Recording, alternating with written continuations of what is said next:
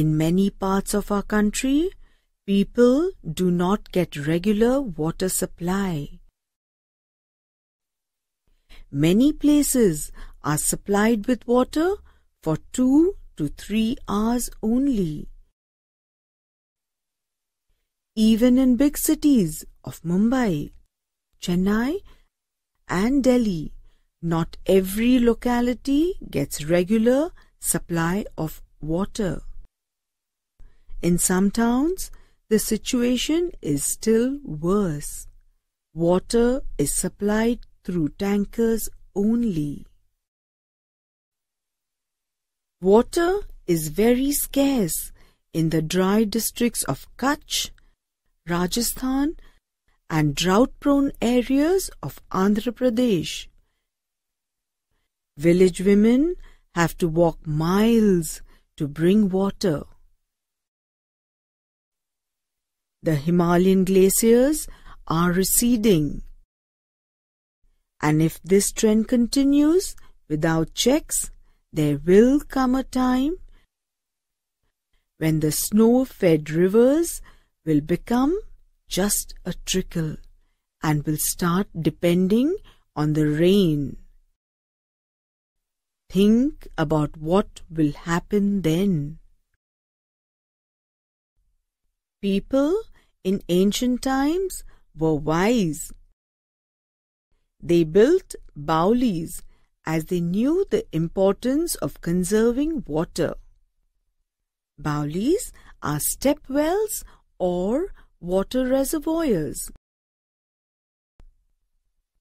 Rainwater was collected in these.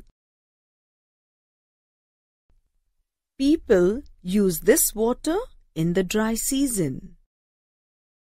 No one suffered from water shortage. These Baulies also served as places of social gathering where people gathered and news was exchanged.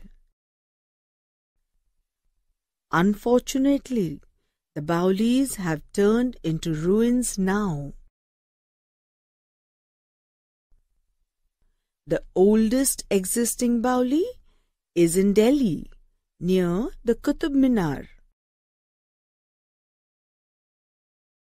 It was built in the 10th century. Now the old wisdom is coming back. Water conservationists are trying to revive and repair the old Baulies.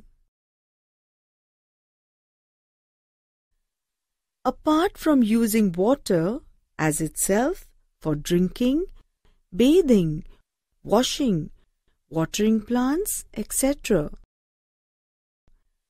Do you know, we also use water for manufacturing products. This is the indirect use of water. Let us see how much water is consumed to manufacture some products. 100-gram jar of instant coffee requires 8 liters of water. A newspaper requires 10 liters of water. A soda can requires 20 liters of water.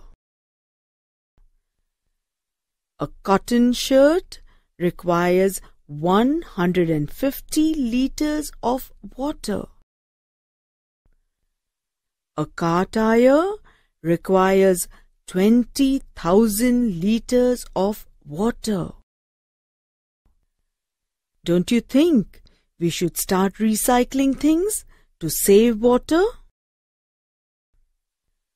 There are many nations and states that share water sources, mainly rivers.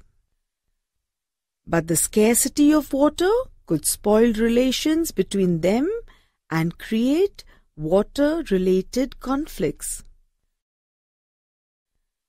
The international water law helps enable nations to peacefully share a river basin and the water it contains.